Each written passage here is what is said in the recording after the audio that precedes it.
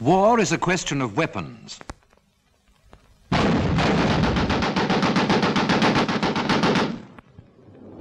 Ours against theirs.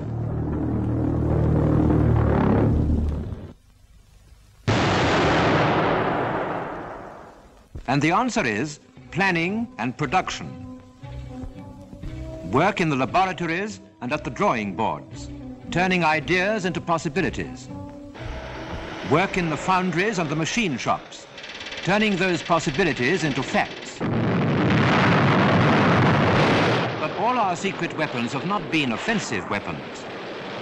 Our biggest problems were concerned with invasion, with supplying a great army across the Channel.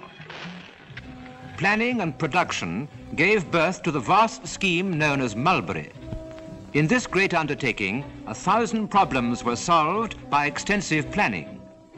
And by production, the whole enterprise became a fact in the astonishing short time of 6 months. And with Mulberry came Pluto.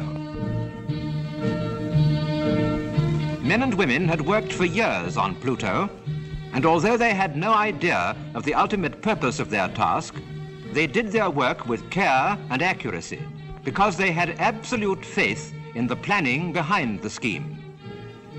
And then, after D-Day, the scheme became fact. Pipelines leading across Britain to the coast. Pipelines unwinding like thread from giant drums onto the bed of the sea to carry oil to the armies on the continent.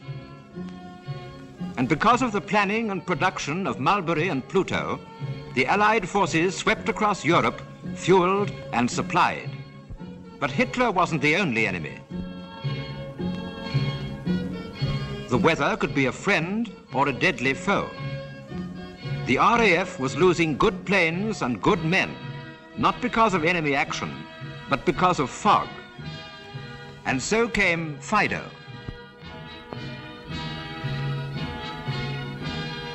Heat evaporates the water vapor which makes up fog. So Fido consisted of gallons and gallons of fuel burning in pipes arranged around the runway. So much heat was set up that the fog banks were dispersed. And so the planes came in from thick fog to land in the clear. Mulberry, Pluto, Fido. But these weapons were not weapons of force. And wars can only be won by the application of total force. And so planning and production worked to turn out weapons which would apply the maximum amount of concentrated force. The final answer was 10 Ton Tessie, 22,000 pounds of HE in one bomb.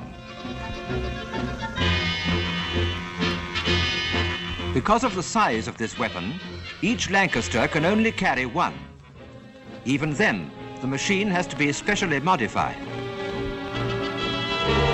A second's error on release and the bomb would fall many yards off target. So special release gear had to be designed to act instantaneously. The first appearance of 10 Ton Tessie was at Bielefeld Viaduct. This carried a vital rail route into the Ruhr. After a few smaller bombs, the monster went down.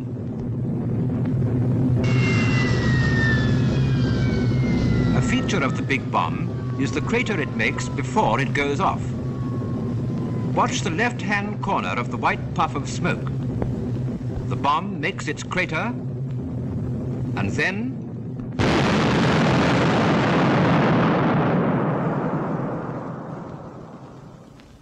and here is the result. Although not a direct hit, many yards of the viaduct have been destroyed. The Nazi world is in ruins, but the Far East War goes on. And there too, victory will be achieved not only by the efforts of Allied fighting men, but also by Allied planning and production. And it is with this thought in our minds that we say farewell to the beautiful islands of Japan.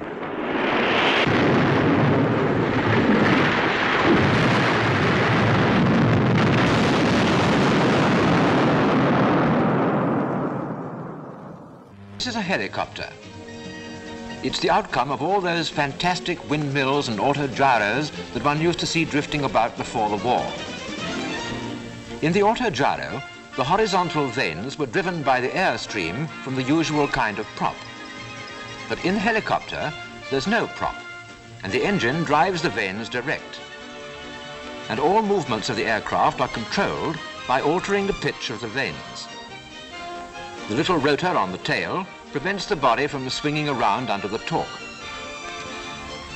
The helicopter looks like being the small man's plane of the future. It can do practically anything.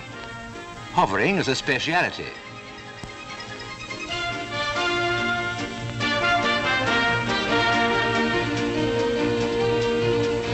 Well, that's one new way of getting about. Here's another. This sheep was just sitting around, minding its own business, when...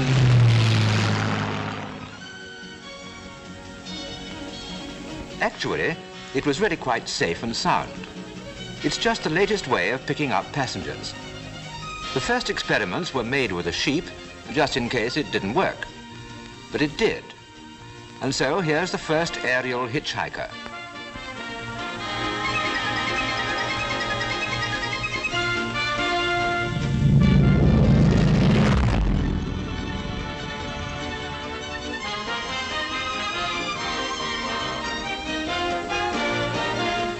And here he is being hauled aboard. You see, the system is foolproof and absolutely safe. I can say things like that, I'm only the commentator. But the real flying development of the last few years is the jet. This is the original squirt, the prototype of the Gloster jet. Since this plane was built, many improved types of jet have been completed, and jets have been on ops with very good results. They achieved special distinction in the battle against the flying bombs.